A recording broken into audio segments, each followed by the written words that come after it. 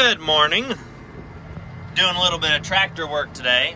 Today we are mowing around the edge of some of our fields. This actually is my ground right here by Withers Mill, and we're doing this so that A, new trees don't come up, and B, maybe I can crank just a couple more rows out of the whole field, and that'll be that many more bushels of beans or corn towards my bottom line. Well, I got that little place done. Now I'm gonna head down to the road to the new farm that we just bought.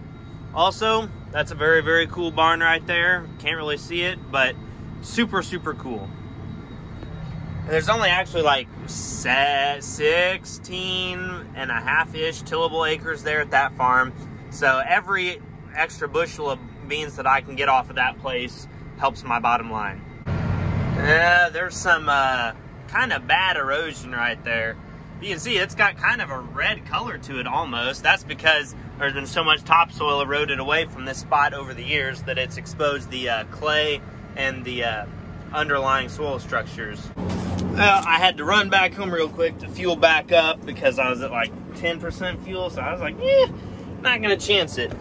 But we're gonna finish up mowing and I'm gonna try and sell one of my pickups today. Asking price is $3,500 if you're interested. Seatbelt on. The seatbelt and warning lights and the safety equipment are in this thing for a reason. Please use them and please be careful on the highway. I need to get around to making my seatbelt story video, but that will probably be a couple videos down the road.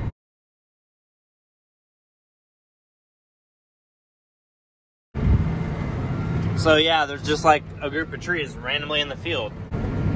And you know that they didn't just appear overnight.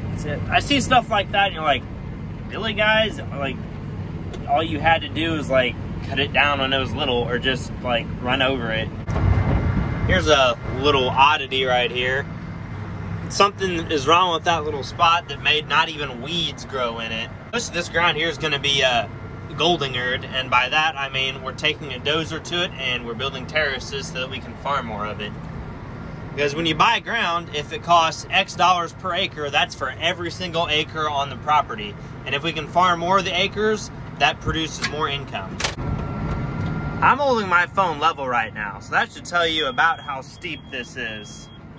And now it's telling me that the coolant level is low because it's not sitting low. There we go, that's better. Okay, whatever. That's extremely steep. Well, got this another grass patch mowed off. Some of these trees back here, like that one, have blue paint marks on them because the grandpa is having loggers come back here and take some of these trees off. The thought process behind that is, if we can get some additional income off of these acres that we're going to clean up, why not? That right there is a sinkhole. We're going to attempt to drain it, or at least make it not so big. In a dry year, we may even be able to farm through the sinkhole, but that's all dependent upon, is there rain and is there a lot of it? Sometimes sinkholes will dry up and you can just farm straight through them, but like I've said before, these past couple years have not necessarily been on the dry side. I decided to go ahead and mow the kind of the road ditch here again, just to make it look nice. Missouri farmer, where you at? I'm gonna shut her down for just a minute. I gotta check my tire pressure.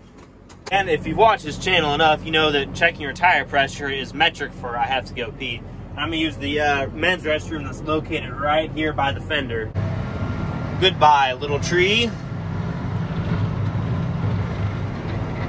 On this farm that I'm mowing here, we've got probably at least 2.5 miles of pretty good sized fence row to take out, and that's why we got a bigger dozer, the 1050K. I texted our guy, Rockin' Rob.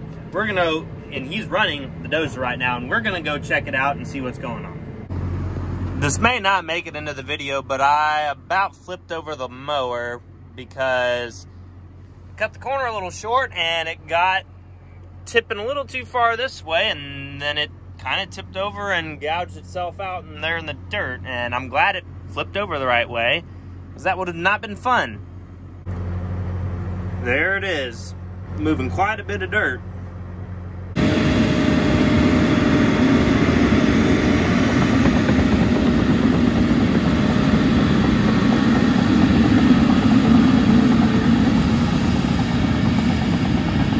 ripper shanks on the back of that thing go like 3 feet in the ground. That's to help tear out all these roots here and shatter the compaction that the dozer's created, because that thing weighs probably over 100,000 pounds. In a pretty short time, all the trees that were here are now right there and over there, because that thing can do so much in such a small amount of time. He about sent the dozer down into the ditch, but I doubt that thing will get stuck.